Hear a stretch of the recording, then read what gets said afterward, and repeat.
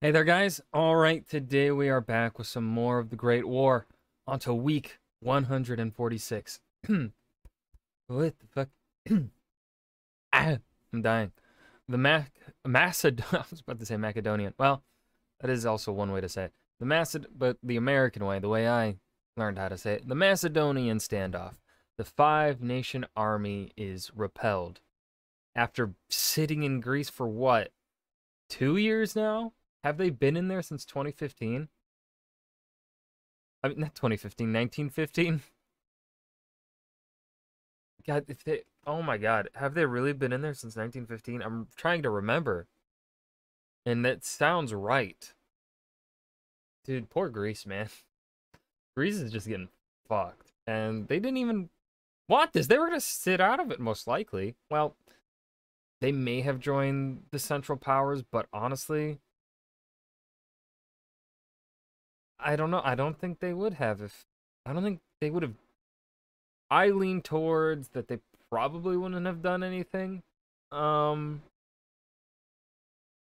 they probably wouldn't have joined the Central Powers or the war in general had the Allies stayed out of them. If anything, they probably could have been convinced to join the Central Powers if in exchange they get some land from like Albania and Serbia, because obviously Bulgaria is not going to give up this land. Um, so yeah, I don't see. Greece just got fucked. Before we dive in, make sure you go and check out the links in the description box below. I would love if you joined the Discord and followed me over at Twitch. Okay, by the time this goes live, no, it is when I'm recording this. It is July 8th. Get you a little hint as to how far ahead I sometimes pre-record videos. I was gonna say like I will be playing Baldur's Gate 3 though when it comes out August 3rd on PC. I've had it in my library and my Steam library since they released it in early access all the way back in 2020. Anyways, enough rambling. Let's dive in. When the Western Front became a stalemate in 1914, the Allies began looking for new places further and further. Oh my God, yeah, they have been in there since 1915 at the latest. They were probably in there by 1914. Afield to try and break through. From Gallipoli to Palestine to the Tigris River, they'd had high hopes, but to no avail. And more high hopes come crashing down this week as Russian, French, British, Italian, and Serbian forces, the five-nation army, fail in Macedonia. Dun, dun, dun.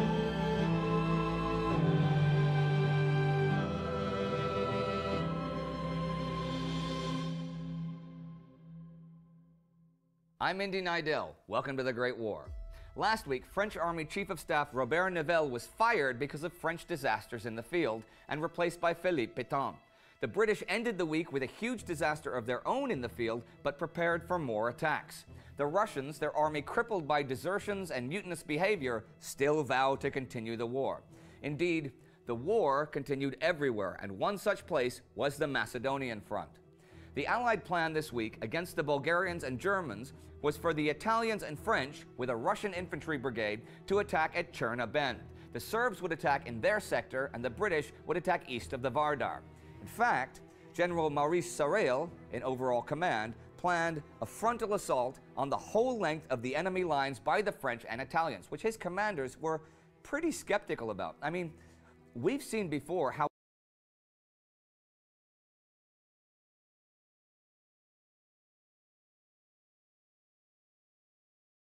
daunting the Bulgarian defensive system was, possibly the best on any front, and they had the heights with dozens of searchlights blazing down on the Allies in battle. They were also backed by German heavy artillery and Austrian howitzers.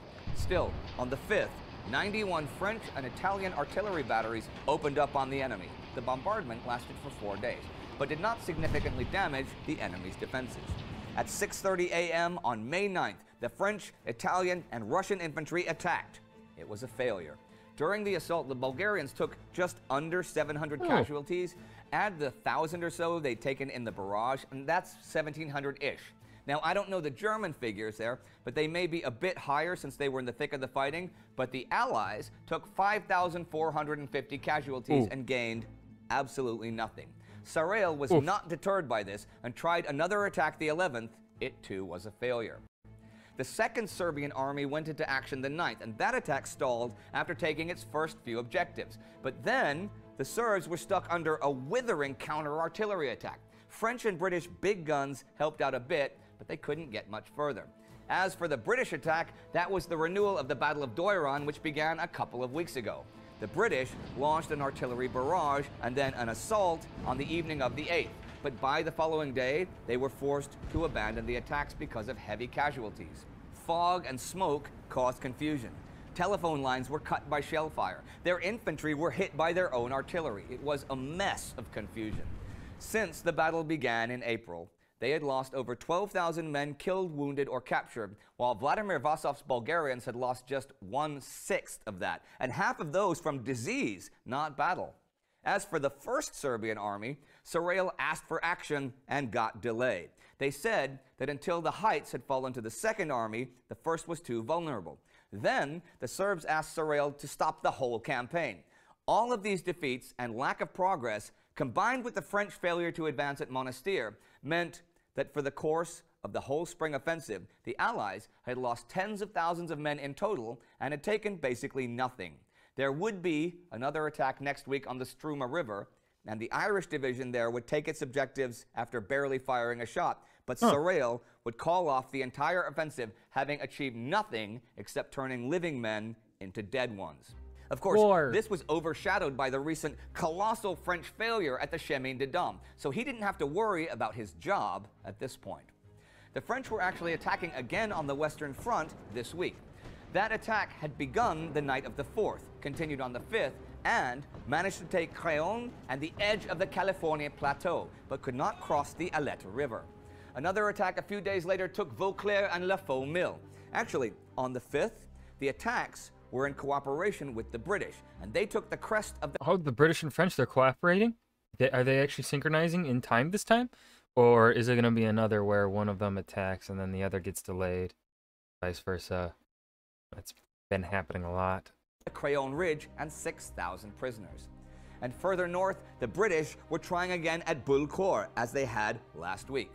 First, they held off a German counterattack on the 6th, then mounted their own attack on the 7th, gaining a foothold in the ruins of the village. Over the next few days, they were shelled continuously and attacked with flamethrowers, and though the battle wouldn't officially end until next week, it was, for all intents and purposes, over. The British had taken tens of thousands of casualties for a minute portion of the Hindenburg Line. By this time, General Edmund Allenby, commanding the 3rd Army, was warning Commander-in-Chief Sir Douglas Haig that the reserves, now being sent into battle, were semi-trained troops, unable to use their rifles properly.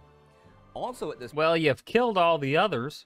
point, twice as many British as Germans were being killed in the offensives. The British were up to 4,000 casualties per day. So on the 10th, in the House of Commons... Per day? I know that's an average over the course of the war, I'm assuming. Or is that just an average for right now? God damn. Commons, Winston Churchill, pointing out Never that heard American troops wouldn't be ready until next year, said, "Is it not obvious that we ought not to squander the remaining armies of France and Britain in precipitate offensives before the American power begins to be felt on the battlefield?" He received no answer. There would be more offensives. You know, again, as I said before, the idea of Gallipoli isn't a bad one. There was just poor communication, the British not taking advantage of certain situations, and of course also the British, I don't think, the British just weren't, they didn't put enough planning and effort into Gallipoli for it to, like, they needed to take some more time on Gallipoli, really get the logistics prepped out in advance. Like, all right, this is how we're going to keep them supplied. This is how we're going to push in, blah, blah, blah. You know, keep the troops moving. Gallipoli is not a bad idea. It only gets shit on because it failed, which, you know, fair enough. If a plan fails and it doesn't achieve anything and you lose thousands of men, that idea probably should be shit on. But, like, would we call... If Normandy had failed, we'd be shitting on that one too. But you look at Normandy, it was the best plan you could really come up with. Honestly, I don't see any other better idea than Normandy for the Allied forces. That was the best chance that they had at landing. Now, of course, they were making some gains through Italy, southern Italy by mid 1944, but you know, and the Russians were pushing back on the Eastern Front. But, you know, it still needed to open up another front to take off more pressure so that the war can be ended over faster. It's just, you know, right, like, essentially Normandy and Gallipoli were the same ideas, roughly. Now, of course, Normandy had the fortune of having a lot more material at hand, a lot more troops at hand, a wider beach landing zone, and also newer technology, right? Planes, and stuff. But again, I don't think Gallipoli was a bad idea. Okay, I'm walking here. I have my problems with this Winston Churchill. I've said them before. But from his ideas, and especially what he said in that quote there, he's a good general. He's a good commander of people. I mean, of course, he can inspire. He's very good at inspiring people. He's very good at speaking, and being just a leader in general. But his tactical ideas, they're also, you know, I don't know if I'd call them outstanding ideas, but compared to the people around him at the time, he's fucking smart. Prime Minister David Lloyd George, unlike the military, saw no reason to attempt offensives before the Americans arrived, and he pushed for a new Italian offensive. He was really putting a lot of faith in the importance of the American army. I mean, when the U.S. declared war, for a while, it wasn't even certain they would send any men and would send only supplies and money. Congress did pass a bill last week to raise 500,000 men, but the U.S. Army didn't even have divisions. Its biggest unit was the regiment. So the U.S. began putting together a 1st Division to dispatch to France, even though it hadn't been trained for combat and was too small to make a difference. It and the rest of the American Expeditionary Force would, from May 10th, be under the command of General John J. Pershing. Seeing as how I've mentioned the Italian front, I will look there for a moment. It's been quiet for pretty much the last 6 months, but that's about to change. Now, both sides had really built up their forces over the winter. The Italian forces had nearly doubled, and their artillery was up to 2,200 big guns, including British and French heavy pieces.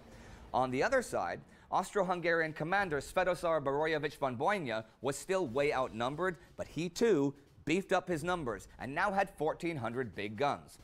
As usual, his engineers had been busy, rebuilding fortifications and protecting machine gun posts, fortifying trenches and shelters, and building additional defensive lines. I wonder how many of the people in this picture are dead. Well, obviously by now, all of them are dead. But what I mean is how many of them die in the war. If I had to take no, I'm not going to take guesses. This one, I think this guy might have seen the end of it. This guy probably died. That one too. That one, severe shell shock post-war. The rest, also dead. The Italians would soon attack. That's my guess. The plan was straightforward. The 10th Battle of the Isonzo would be in 2 flanks. First, the army of Gorizia would attack on the northern flank, trying to break through to the Bajansitsa Plateau. Italian Army Chief of Staff Luigi Cadorna hoped that this would lead Barojevich to move men to the north, and then the Italian Third Army would attack to the south, across the Carso Plateau towards Trieste. Borojevich's problem was that he didn't know when the Italians would attack, since they were now much I'm sure the Italians don't even know when they're gonna attack. Fuck Cadorna. better at camouflage and hiding their movements. The attack was set for the beginning of May, but heavy rains delayed it again and again. It would happen soon. And something interesting happened in early May at sea. A convoy of merchant ships guarded by destroyers sailed from Gibraltar to Britain without a single loss to a German submarine. The convoy system had been dismissed earlier as useless, but after this, the British Admiralty began looking into it seriously. They had to do something, having lost nearly 900,000 tons of shipping in April alone, 50% more than what Germany believed was needed monthly to drive Britain out of the war. And that's the end of the week. The Allies unable to break through in Macedonia, the Allies unable to break through in the West, and the Allies planning for a breakthrough in northern Italy. Well, at least they're still planning for one somewhere.